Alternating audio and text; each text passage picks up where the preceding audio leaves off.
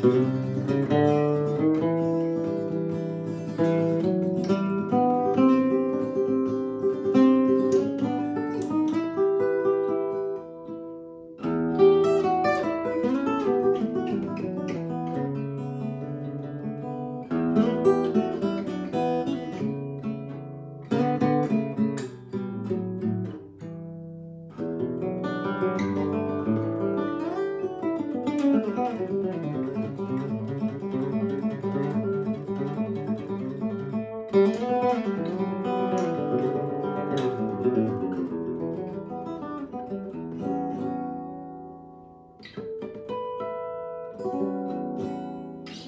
right, howdy friends, Guthrie Trapp here, coming to you from my living room in East Nashville, Tennessee. You knew it was coming, baby. Man, it's been a while. Man, I've been on, I can't even remember if I've done a video since Christmas. Unbelievable. I'm glad y'all are still here. Let's just say that, whoever's watching. Thanks again for all the support. There's been so much going on, I can't even begin to tell you when and where and who and what and whatever. God, man, send one up and send one out to the great Jeff Beck, the king, the greatest ever. Such a crazy thing. It came on so fast, bacterial meningitis. I'm going to tell you what my life's like, an interesting story. Been doing some True Fire stuff, the oats stuff, and all this stuff. And so what was interesting was a few weeks ago, approaching 3 weeks or so now at this point probably, but I was in the car heading across town to go to John Oates' house, my buddy I've known for almost 20 years. We have this acoustic duo. I said, John, you went from the top grossing duo of all time to the lowest. What are you thinking? So anyway, going over to John's house to rehearse and make some notes for the stuff we were doing at True Fire. I did some of my own stuff, did some stuff with him, played a show at the Mahaffey Theater. Saw some of you guys there. Anyway, went over to rehearse with Oates, and I get a call at 10:30 in the morning on the way over there, and it's Gibbons, Billy Gibbons, and I go, wow, it's kind of early for him to be calling. So I picked it up, of course, and he goes, man, wish I was calling with better news. And he said, I just got a call from Eric Clapton that said that Jeff Beck was in the ICU and it wasn't looking good. And I'll never forget that day. I'll never forget where I was going. I'll never forget that phone call. And then I went down to True Fire, and I hadn't heard any news. And that's when Jeff passed. And we went out fishing, night fishing that night down in St. Pete. And we played a bunch of Jeff Beck songs on the stereo on the boat. We had some wine. We toasted. We listened to a bunch of songs, and we just thought about what an amazing impact that human being left on this planet in the guitar world and music in general, and just being an awesome guy. I got to meet him twice, and the last time was with Billy down in Franklin, and it was just, he was as amazing and as cool as he could possibly be, and it was just an amazing experience. And so I wanted to share that with you. Pretty unbelievable, surreal, dreamlike experience. Just the whole thing is overwhelming. And so anyway, getting back to the guitar, what I wanted to show you here was, guys, this is what it's all about. We need to free ourselves up on this instrument. And some of this stuff I was doing was with 1 and 2 fingers, really zooming out and just let's focus on making music and playing with intent, practicing with intent, playing melodically, really listening to what we're playing. This guitar is not going to do anything until we tell it what to do, right? We got nothing. But if I play it's all about creating a vibe and a scene and a sound. And so Nashville really instills in you how important it is to play something that is musical, that sounds like it's going somewhere. So lead guitar, single note lead guitar.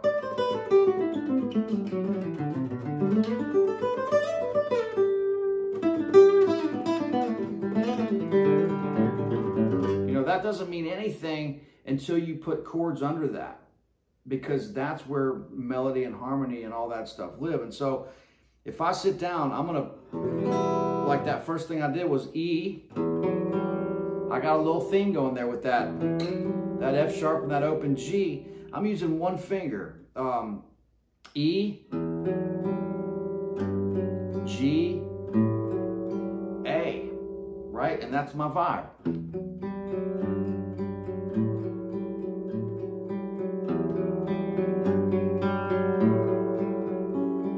Then I'm going to sneak in a couple other notes, but I'm going to make it interesting. You know, keep it going.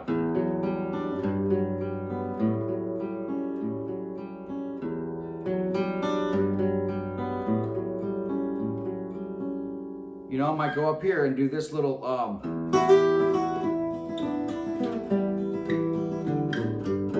right down the minor pentatonic, right?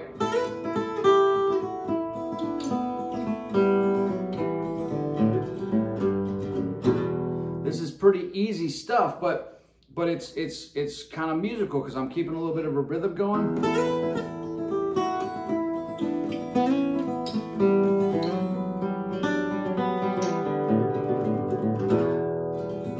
So it's all about keeping the rhythm going, playing something, these phrases. You can't just noodle around and end up in the wrong key. And I hear a lot of people kind of bending at the wrong time, and just like, we got to really concentrate on, it doesn't have to be complicated or hard or difficult, but it has to be intentful and musical.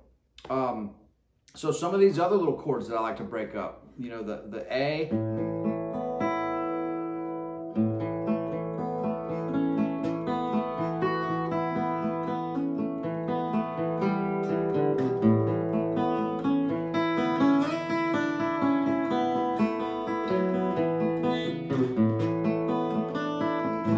start messing around with this major scale stuff.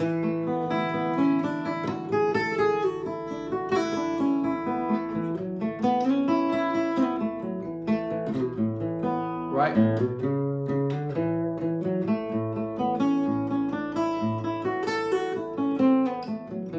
Right?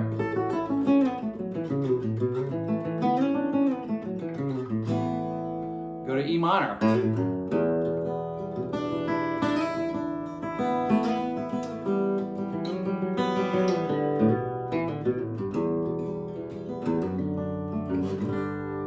D with a major third in the bass. Or bump, that's your melody, right? That's it. But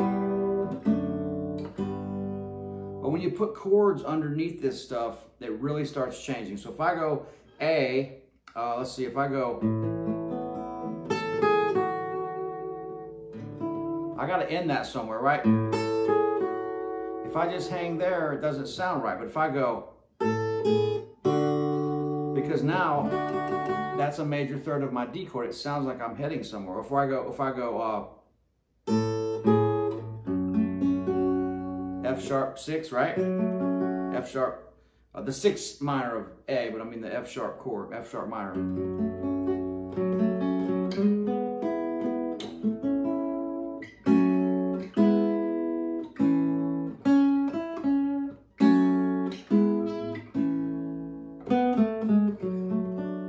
If I just go,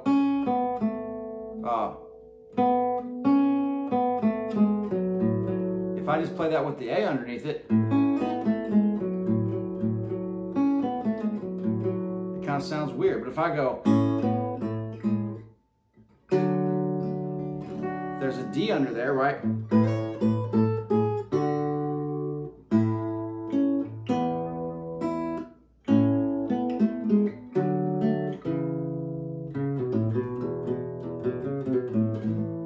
This is what I'm talking about, right?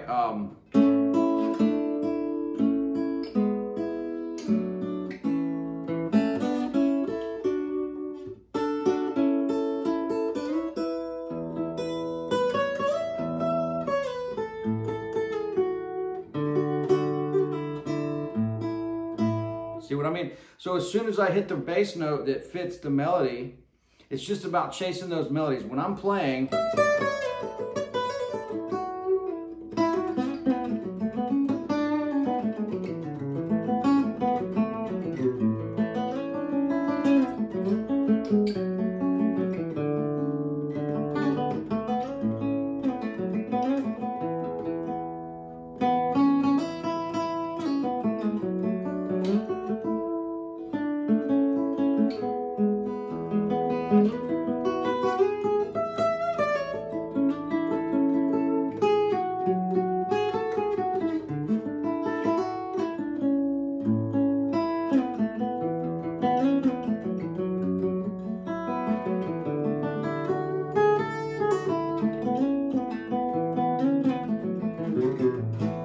I'm thinking like, none of this is like brilliant or anything, but I'm thinking like what note is, where that note is leading me. When I'm playing, I'm like, okay, that sounds like I should go to here. So when you're playing, try to think of the chord changes in your head of where you want to go. Do you want to go A?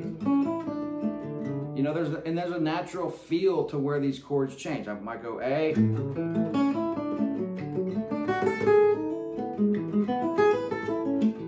Right, I made a mistake, but A, D, right? I'm leading to that next note. E, A. Great exercise for outlining chords right there.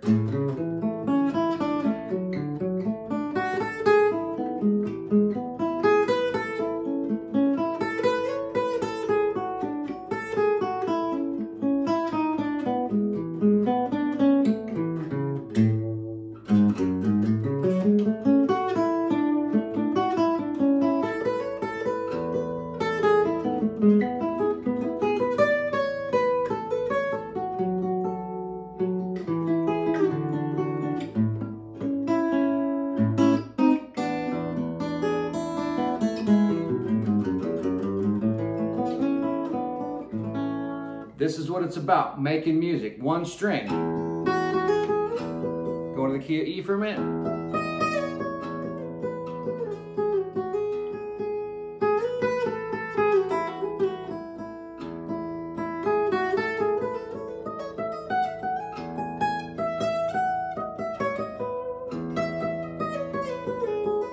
I went to the B string one time.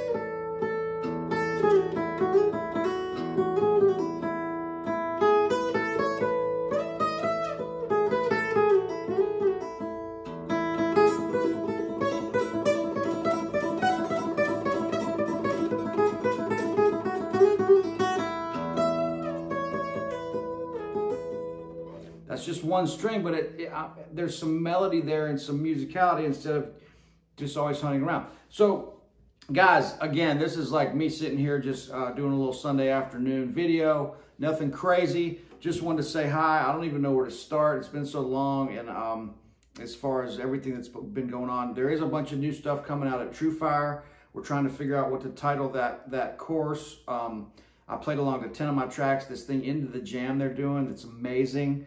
You'll learn all about it and see all about it. Still sticking with Artist Works. I'm not departing. Those two companies have joined forces and partnered up. And so I'll still have the Artist Works curriculum going and all that stuff. And then the True Fire adding into it. Still doing tons of guitar immersion experiences. Check out all the links below on my website for the 4 different tiers of private lessons that I offer. These have been a blast.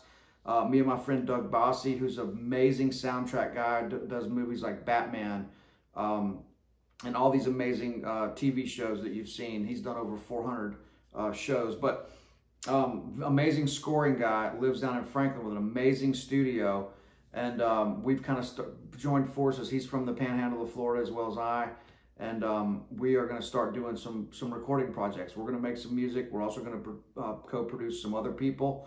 If you have anybody that you know or you that wants to do a recording project, we're available. We want to start getting involved in more of that stuff. The East Nashville Guitar Club, check that out on Instagram if you haven't. I know I'm rambling on, and a lot of you guys are going to tell me to stop talking, but got to fill y'all in on what's going on, man. This is what we do for a living. We're happy about it. We're proud of it. There's more stuff going on now than ever. This trio is about to get out on the road.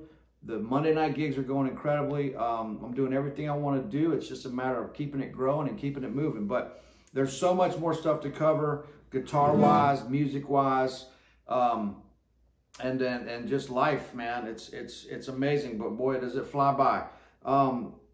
Thanks, guys. I'm going to be 44 on February 3rd coming up, and going to have a little party here. I'm taking my mom and dad to the Bahamas, so maybe we'll send you a video from down there. But just trying to enjoy a few things here and then ramp on into this next year and kick its ass. So stay inspired, you guys. Stay motivated. Stay happy. Stay healthy. If I can help with anything, let me know. Otherwise, here's a little E-blues chord inversion thing that I did not too long ago. I'll show you that.